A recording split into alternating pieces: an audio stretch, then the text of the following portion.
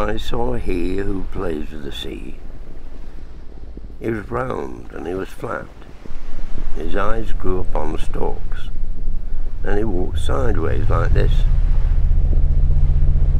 And he was covered with strong armour upon his back. The oldest magician stood up and shouted, "Beasts, birds and fishes, which one of you is playing with the sea?" "I'm not afraid," said Power Amma, as he rose to the top of the sea in the moonlight. There was nobody in the world so big as Power Amma, for he was the king of all crabs, not a common crab, but a king crab.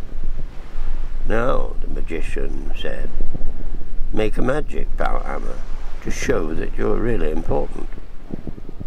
Power Amma rolled his eyes and waved his legs, but he could only stir up the sea, because though he was a king crab, he was nothing more than a crab. And the eldest magician laughed. "You're not so important after all, Power Amma," he said. "Now let me try." And he made a magic with his left hand, with just the little finger of his left hand. Lo and behold, best beloved Power Amma's hard, blue-green black shell fell off him as a husk falls off a coconut, and Power Amma was left all soft.